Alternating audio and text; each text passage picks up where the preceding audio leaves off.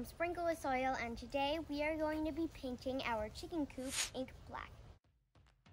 Black is the color we decided to go with because Em specifically requested a shade that turns navy blue in the evening, so we will see how it goes.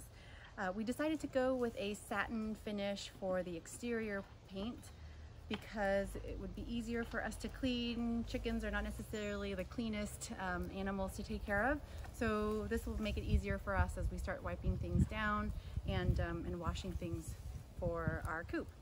In addition, we're using a 3M sandpaper to sand down all of the existing paint on our coop. We also picked up a paint spray gun for our first time. We're going to try to see how this is going to work because we want to be able to get a smooth, straight finish. All of these items we picked up at our local Home Depot. We've also partnered with wearable masks to keep us clean and safe during this process. There will be a lot of debris flying around as well as paint, and with wearable masks, not only are they comfortable and breathable and reusable, there is a slot for a PM 2.5 filter to filter out any particulate matter that will be flying around.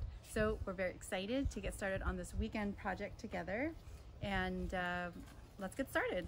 All right, so we've had this coop for about 6 months now, and you can see it's already collected some debris on the very top. And so what we're gonna do before we get started on the project is to spray it all down, clean it up, right around these edges too as well. We're gonna wipe it down, clean it up, sand it, and start painting.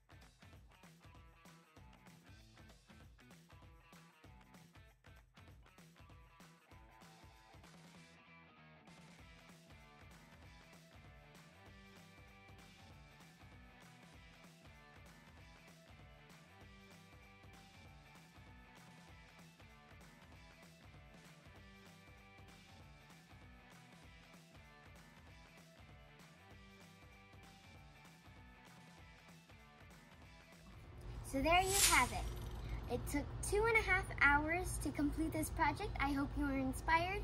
If you want to watch more about urban homesteading, please click down below and subscribe.